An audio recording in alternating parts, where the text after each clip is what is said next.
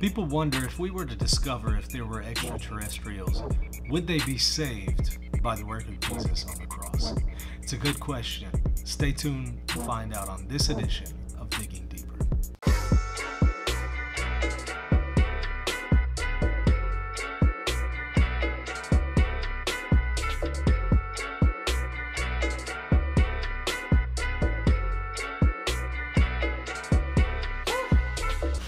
Alright, so it's a good question.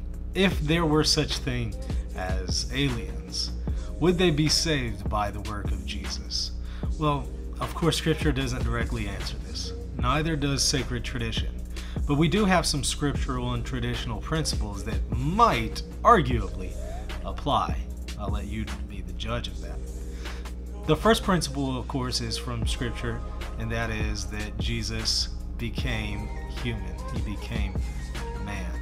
He took on humanity. The second person of the Trinity took on human flesh.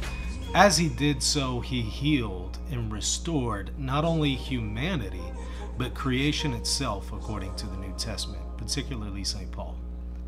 We also find some principles in Scripture that talk about, through the incarnation, the physical realm has been healed, hence an apologetic for iconography.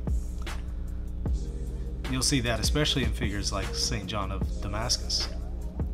Could we maybe take these principles and apply them to aliens? Well, aliens presumably would have a physical body, so by Jesus taking on physicalness, if you will, physicality of our humanity, does that then apply to aliens and their physical being? Did he heal them in their matter? And then, of course, their rational souls. Well, Jesus took on a human rational soul. Does that maybe map onto an alien rational soul? We don't know. But he did heal the human rational soul. Is it then possible that that could then apply to an alien? It's possible. But short of the magisterium of the church intervening and giving us an authoritative judgment, I wouldn't want to accept any one particular position and back myself into the corner.